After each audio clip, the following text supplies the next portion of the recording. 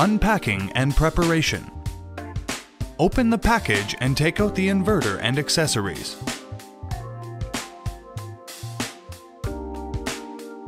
Check the delivery for completeness, and if there is any distortion or impaired during the transportation. Contact your dealer at once if anything is missing.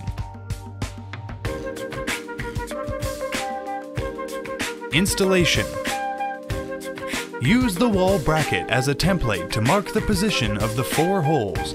Drill holes with a 10 driller carefully. Make sure the holes are deep enough for install and tighten the expansion tubes. Unscrew the expansion tube and expansion screws. Install the expansion tubes in the holes and tighten them. Use the expansion screws to install the wall bracket.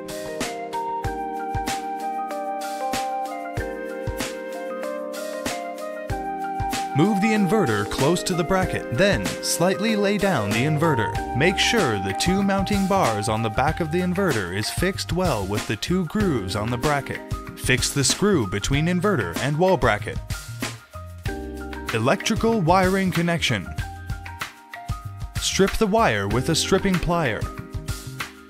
Insert the wire into an earth terminal. Crimp the terminal with a crimping plier. Separate the PV connectors and prepare 2.5 to 4 square millimeter PV cable.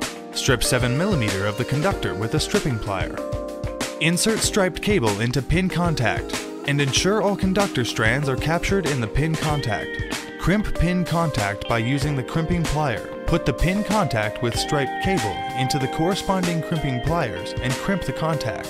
Insert pin contact through the cable nut to assemble into back of the male or female plug. When you feel or heard a click, the pin contact assembly is seated correctly. Tight the DC connector. Use the same way to make PV negative cable. Separate the connector. Strip 15 millimeter of the connector. Carefully insert the stripped wire in the spring.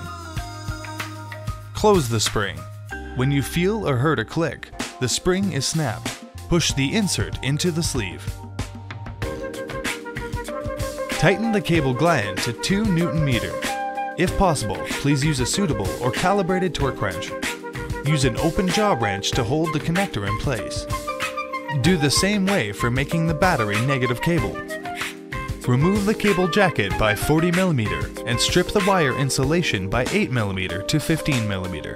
Fully insert the conductors to the corresponding terminal and tighten the screws with the torque 0.8 Newton meter. Pull cables outward to check whether they are firmly installed. Use a multimeter to measure whether the L terminal and N terminal are connected incorrectly before wiring. Assemble the housing, the terminal block and cable gland. Make sure that the rib of the terminal block and the groove of the housing engage perfectly until a click is heard or felt. Do the same way for making the EPS output.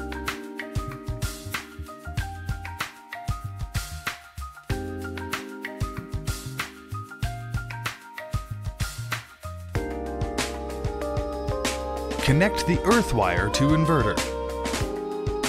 Measure the battery power cable voltage with a multimeter. Measure the PV cable voltage with a multimeter. Connect the AC output cable to grid port of inverter. Connect the EPS output cable to the EPS port of inverter. Connect the battery power cables to inverter. Connect the PV cables to inverter. Connect the Wi-Fi or 4G or Ethernet to inverter. Remove the waterproof cover. Connect the communication cable to the BMS CAN or RS485 port. Tighten the waterproof plug. Connect the other end of the communication cable to the CAN port of BMC controller. Dial code is set communication. The default dial code is a code for connecting a single battery when the battery leaves the factory. Strip the wire with a stripping plier. Connect the blue wire to the TX positive port of meter. Connect the white wire to the TX negative port of meter. Insert the crystal head of the meter wire into meter port.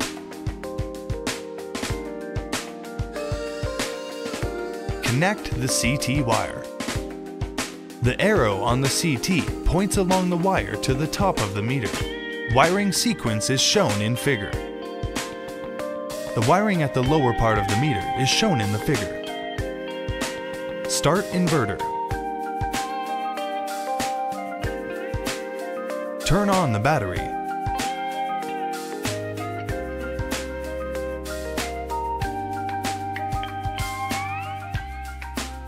Turn on the inverter.